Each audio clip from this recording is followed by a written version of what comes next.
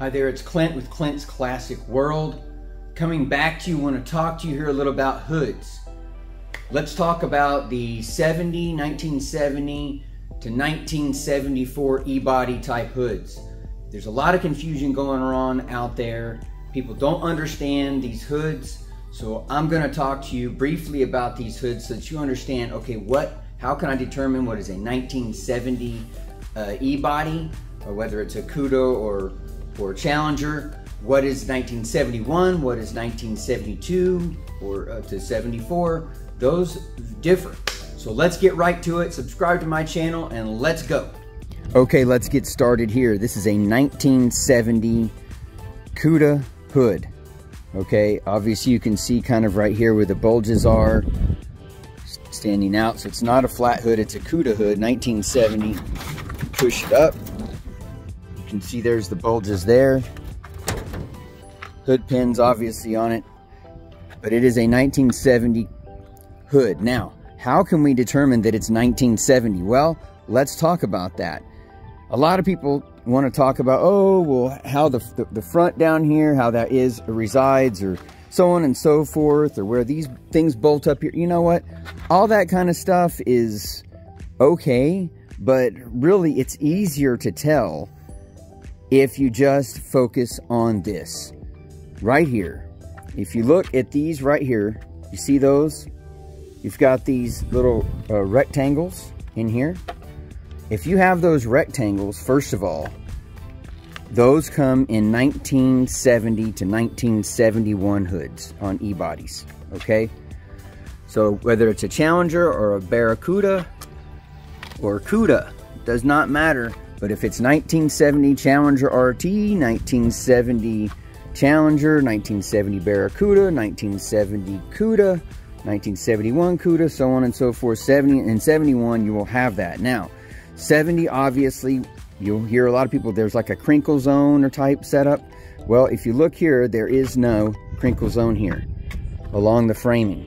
So again, we see the crinkle zone is not in this hood. So this means this hood, again, would be with both of those, the rectangles there, and that there's no crinkle zones. This would be a 1970 hood.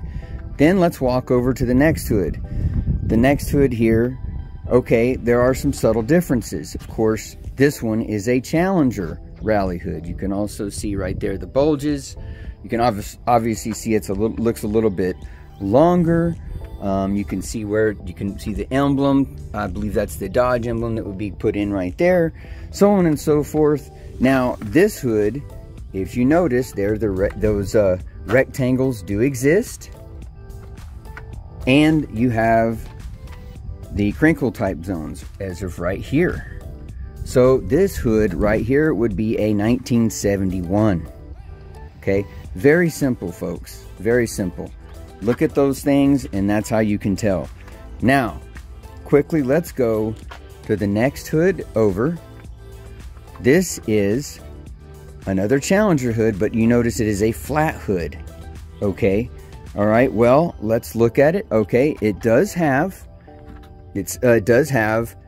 that it has the rectangles here, okay, along there. Okay, you see that. As well, you can see the crinkle zones. This right here would be a 1971. This is a flat hood 1971.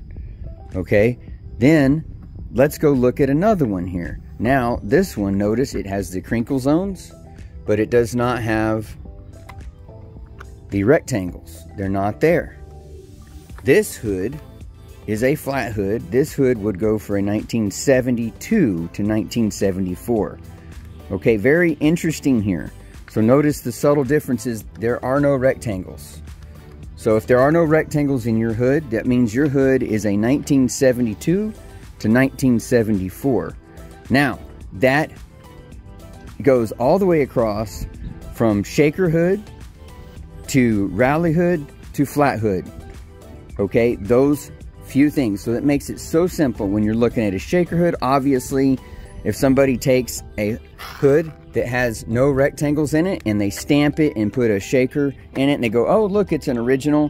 Well, there's other ways to look to check shaker hoods to see if they're original, but that is the quickest way to say, oh, well, first of all, it's not even a 70 or 71 hood, so you're off there.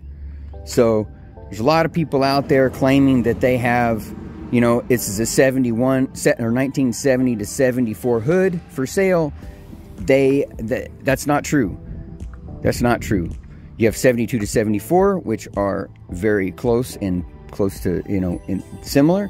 But then you have 1970 and 71, which totally are different.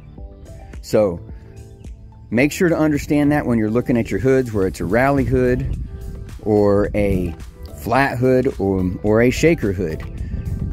Those are ways to find out, you know, what year is my hood. And it makes it pretty simple. With that said, subscribe to my channel and I'll see you next time.